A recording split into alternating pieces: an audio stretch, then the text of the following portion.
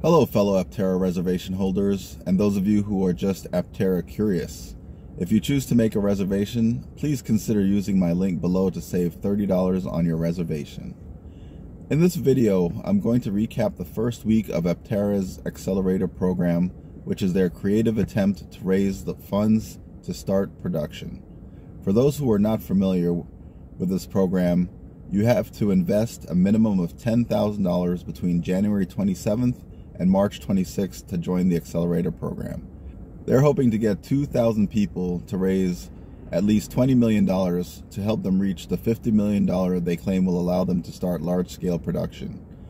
If you join the program, you'll be one of the first 2,000 to receive your vehicle based on your total investment in Aptera. So the first thing I was interested in seeing was if this program brought in new investors or if they would be made up of past investors. As of the first week, they have a total of 149 investors. The Accelerator program brought in 45 new investors and 30% of the total investors in the Accelerator program. Most of the new investors invested about $10,500, just above the minimum required.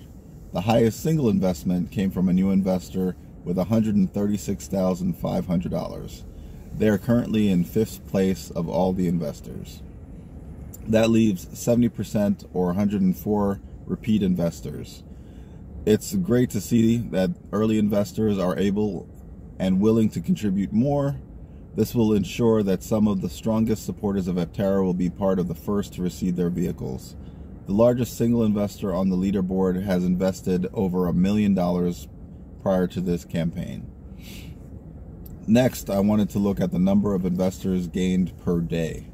Usually for these types of campaigns, they have a big surge early on, and then taper in the middle, and then a surge near the end.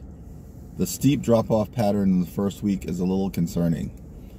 I would have thought the first week would be a bit more level, but many potential investors might not have had the $10,000 of liquid assets to invest on short notice.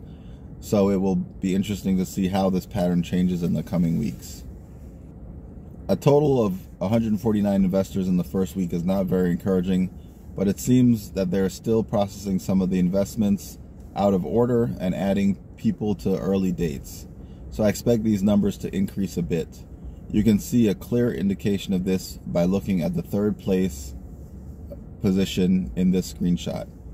I took a screenshot of the February 2nd tally at 7:48 a.m. and you can see the large donor KA was in 3rd place and his donation was made on January 30th. But later in the day, I took another screenshot of the 7:48 p.m. update, and you can see that PG is now in 3rd place with a large $60,900 donation, but it says their investment was made on January 27th, which is 3 days earlier than KA's investment, but it wasn't added to the spreadsheet until later. Now let's look at the mean average investment made per person each day. I might brush up on my Excel skills and look at the median and mode of the investments, but I'm a lawyer by day, so I don't work with numbers regularly. I'll have to wake up some of my lesser used brain cells. Let me know if you are all interested in these types of figures. I love this graph, which looks like it's giving the middle finger to the rest of the car industry and the doubters.